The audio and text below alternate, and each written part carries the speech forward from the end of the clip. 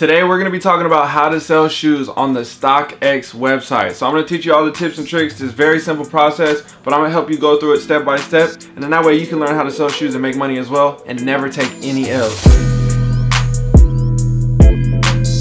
Welcome back to the channel. What's up with you guys? How you doing? How you been? If you did not know, my name is DJ and this is the DNA Show. Now, this is a question that I thought a lot of people already knew the answer to, but I still get this question to this day. So I figured it was only right to make this video. So again, if you are new to the channel, don't forget to hit that subscribe button. If you're old, what's up with you? You already know what to do. Drop a comment down below and hit that like button as you go along this video. Helps out the algorithm oh so much. I picked these up recently the other day, but they were a size 11.5. I'm a size 13. So the best way to do is try to sell these or do something else to get them in my size. So what I'm gonna do is put these on StockX website and show you the process of how to list the sneaker, and then I have another shoe that I already have sold, so I'll show you how that process works. We'll ship that shoe out, and then at the end of the video you guys should have a good understanding on how to do everything from there. So the first thing that you're gonna wanna do is go to the App Store and download the StockX app. Once you have that app downloaded, then you're gonna go on, log in, and create an account. You can link it to your Facebook page, or you can create a new account with a new email. What you're gonna wanna do is make sure that you have a payment method. So if you have a PayPal, that is always convenient. For me, I can get my payments done through PayPal and connect that through there. Everything runs smooth and seamless. So again, you can go set up a PayPal account on paypal.com, and that is free for you as well. And then from there are fees for transactions and different things like that, but there's no actual account fee to have a PayPal. So that's a great way to hold your money and transfer it to your bank account, or you can pile the money in your PayPal account and make purchases from there and trying to treat that as your business account compared to your normal checking account that you usually would have. That's another way for people to manage your money and understand what's sneaker money and what's regular lifestyle money. So once you have all that set up, you're now going to be on the home page here, and you're going to see all different types of things like popular brands, Jordans, Yeezys, Nikes, Adidas. Then you're going to see the most popular selling sneakers that are trending right now. What are the hot topic shoes? What are those prices going for? Then you got your newest lowest ask price, you got your new highest bids, and then you got your release calendar to let you know what's coming up in the future or what just recently dropped, so you can understand how to kind of track the market and understand what shoes to buy and what shoes to sell. So now people will have the simple question of, how do you sell the shoes on the app? For me, I have this shoe right here, the Air Jordan 3 Red Cement, Unite, whatever you like to call it. I'm gonna look it up into the search bar, and I know this is like the Air Jordan 3 Red Cement. So we have the Air Jordan 3 Fire Red is what they have it listed as. This is not the Shy version. Mine is already populated to a size 13, but this is 11.5. So I'm gonna select the size 13 category, and then it's gonna pop up all the different sizes and all the different prices. From there, I'm gonna click on 11.5. That'll kind of show me what the market is for this shoe, and I can scroll down and see the trends of the shoe and what people are selling this shoe at. Typical sales right now are going for 230, close to around that price. So if I wanted to sell this shoe, which I probably wouldn't because I don't think it'll be a wise decision, but I'll just show you anyways how the process works. We'll click on the sell button here, and then that'll pop up everybody else's bidding prices, what other people want to pay for the shoe, not what they're willing to sell the shoe for. So then I'll click on the size 11.5, and now I'll be able to see my asking price or the sell now price. So basically right now in this world, somebody is willing to buy the shoe for $220. If they purchase the shoe for $220, the payout would then be $196.47.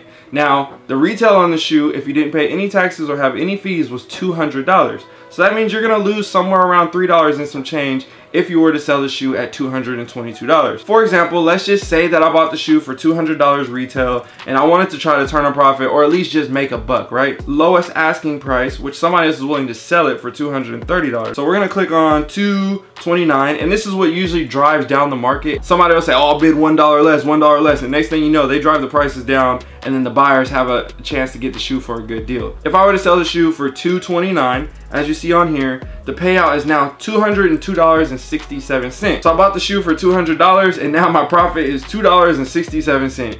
Yay. Right, so you see what I'm saying? Certain shoes show you that maybe it's not worth selling it now, maybe it's worth holding it on later, or if you think the shoe's gonna go down in value, maybe it is worth selling it now because it might go down in value, or because it hasn't released yet. You know, there's a lot of factors which comes to another part of the game. So I'm gonna post a shoe for $250, and that's gonna give me $221. I'm gonna ask over the normal asking price, and then you accept, yes, I have the sneaker box, yes, it's authentic, I'm able to ship in 2 days once the sale happens, and then I confirm the asking sale. From there, now it says, hey, you have successfully listed the shoe for $250. It is now live, size 11.5. StockX requires that sneakers are dead stock and 100% authentic. Whatever it is that comes with the sneaker, you have to have everything that comes with the shoe. So you can't just try to keep the hang tag or different things like that. Otherwise, they'll send it back to you and they'll not give you the sale, and they'll kick the money back and you won't make any money. And you'll have to pay for shipping. Step number 2, it says buyers have the option to bid on your sneakers or buy them immediately.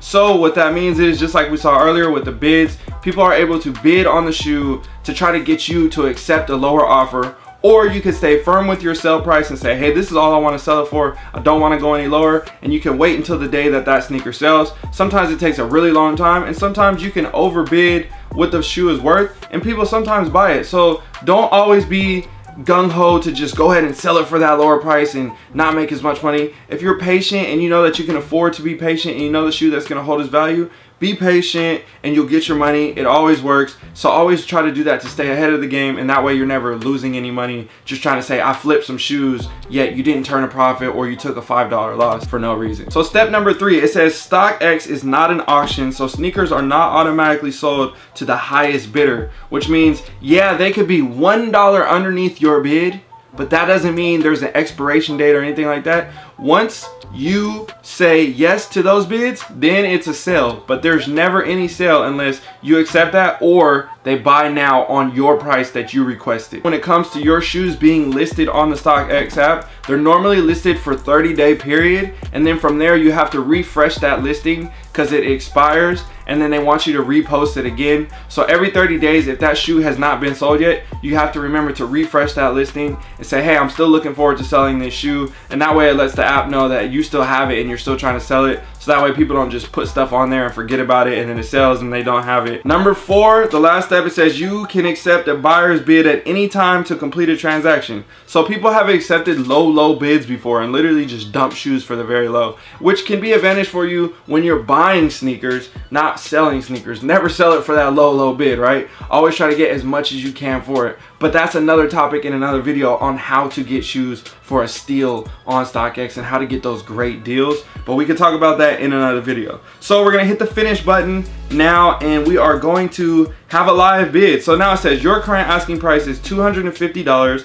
and I can update that on the update button right here and change my asking price and go down to match the market. But I know personally I would like to make more money, so for me it makes more sense to just let the shoe sit, let it ride, let the numbers do its course, and you know, I can afford to wait on selling this shoe. Personally, I'm probably going to take it down after this app, but I'm just using this as an example for you guys because I already have a new strategy on how I plan on trading these for a size 13 when I go to SneakerCon. So stay tuned for that video as well. But that's basically the gist of how you get your shoe listed onto the site, how it works, how people bid, and they can do everything like that. And then from there, once the shoe sells, I'm gonna now click on a different category. So I just sold these. I have a few pairs of these cleats in all different colors and all these different things. I say, hey, I don't need an extra pair, so it's easier for me to sell them, and I think I can get a good price for them, right? So I posted them for $250. The fee was 8% plus payment processing fee, another 3%. At the end of the day, my total payout ended up being $221.25. Now the retail on this cleat was like 125 bucks or something like that. So as you can see, I was able to profit almost $100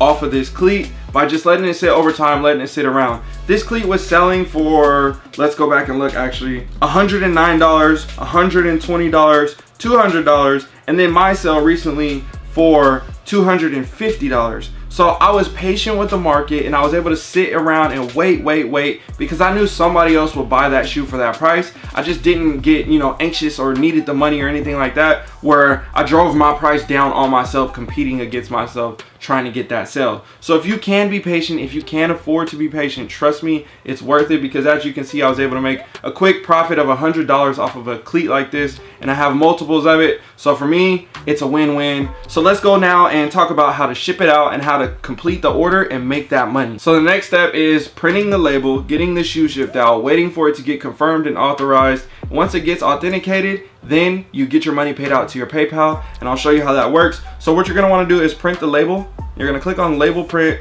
label, whatever you wanna call it. Then it's gonna show you right here, then you're gonna say print shipping label. Then you're gonna select your printer and you're gonna print that out. Once you print that shipping label out, then you're gonna now take that label, put the shoes and the original box into a shipping box. You cannot ship just the box. You need to ship the box of shoes inside of a box. Once you ship it inside that box, you're gonna take that label, put it on top of the box, tape it, drop it off at the post office. Once you drop it off at the post office, you're gonna wait for 2 to 3 days, sometimes 4 days, depending on the day that you ship out, and they will get the shoes, authenticate the shoes, and once they are authenticated, they will then pay out the money to your PayPal account, and from there, the deal is done. You made your money, everything is good to go. So it's a pretty smooth, pretty simple process. And if you are right and strategic with how you price your sneakers, you can always win, because it will show you how much money you get paid out for the price that you're asking for. And if you're never, ever, ever impatient and don't try to drive the prices down like other people do,